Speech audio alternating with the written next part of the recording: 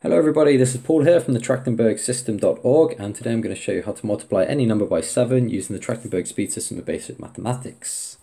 This is part 4 of our 9-part series that we're doing on how to use the Trachtenberg system to multiply any number by any other number. Now, if you haven't watched the previous tutorials, I would recommend going through them in order because we're going to be covering a lot of tips and techniques and methods that we'll use in this tutorial and later tutorials that we've already explained in previous tutorials. So watching them in order will greatly help you. So the rule for multiplying any number by 7 is to double the number plus half of its neighbour and to add 5 if the number is odd.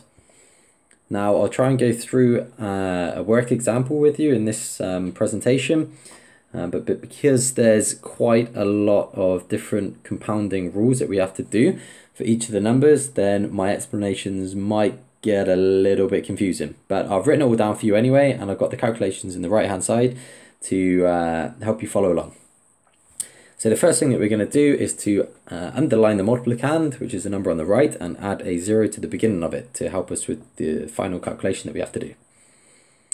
So starting with the first number, which is 8, we double that to get 16, and because 8 is even, we don't have to add 5, and it doesn't have a neighbour. So we simply record the result of 8 times 2, which is 16. So we record 6 and then add a dot above it to represent the carry 10. Now the next number is 5, which is odd. So first of all, we double it to get 10, and then we add half of its neighbour. Its neighbour is 8. So we do 10 plus half of 8, which is 4, equals 14. And then because 5 is odd, we add it onto 14 to get 19, and then we have to remember to add the carry 10 from the last result to get 20. So we record the 0 and then add 2 dots above it to represent the 2 carry 10s. And then we move on to our next number, which is 3.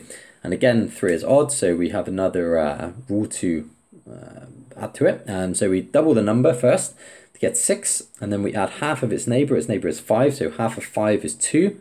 So 6 plus 2 is 8. And then because 3 is odd, we have to add 5. So 5 plus 8 equals 13. And then we add the 2 carried dots from our previous answer to get our answer 15. So we record the 5 and then add a dot above it to represent the carry 10. And then we move across to the next number, which is 0. And because 0 doubled is still 0, we can effectively ignore that. And then we add half of its neighbour. So half of 3 is 1. So 0 plus 1 is 1, and then we add the carry 10 from the answer before to get 2. And that's our final answer, 2,506. Phil, I've just dropped wrote down a couple for you here if you wanted to practice, so feel free to pause the video and I'll come back in a couple of seconds and show you the answers. Okay guys, here are the answers to the two sums that I gave you.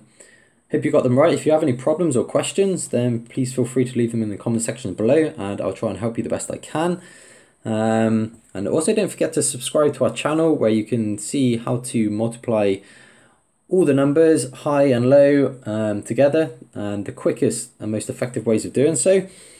And if you wanted more explanations and full instructions, you can go to our website, trachtenbergsystem.com. It's completely free, you don't have to sign up, there's nothing like that, just all of the instructions are written down in a logical order.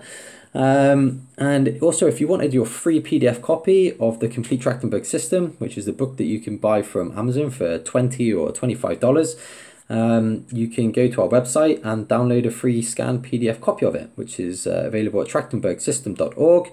And again, you don't have to sign up, you simply just download it and read and off you go. Okay guys, thanks for watching. I hope you found this video useful. If you've got any problems or questions or comments, then please leave them in the comment section below and I will do my best to help you. Okay guys, thanks a lot and have a good day.